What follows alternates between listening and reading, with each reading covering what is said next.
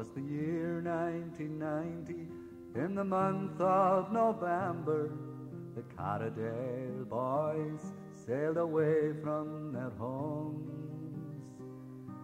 Aboard the Antares in the Clyde they did venture once more, to the fishing and the raging seas foam. There was laughter and talking in the clear evening sky, as the boat slipped her moorings, made way to the sea. And the children were sleeping in the houses nearby, now their sorrow and mourning 'neath the sheets where they lay.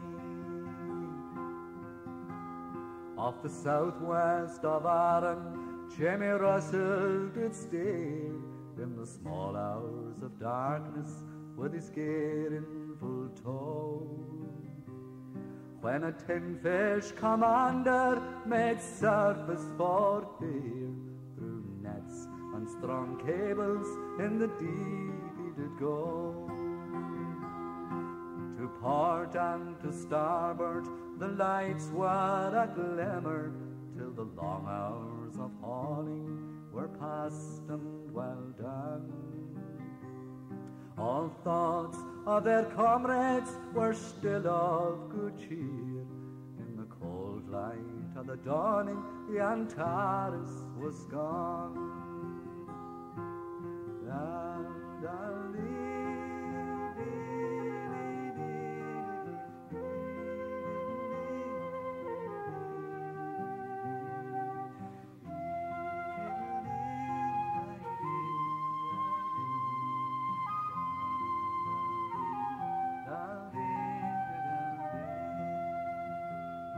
In the House of Westminster, that gentleman's club by government man was hard to give forth.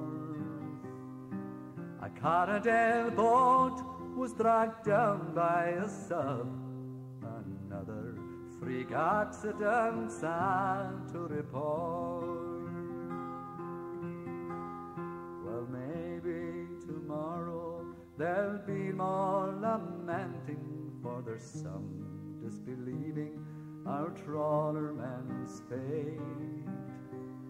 But there's grief in yon harbour for the boat ne'er returning. For the Carradale boys, it will aye be too late.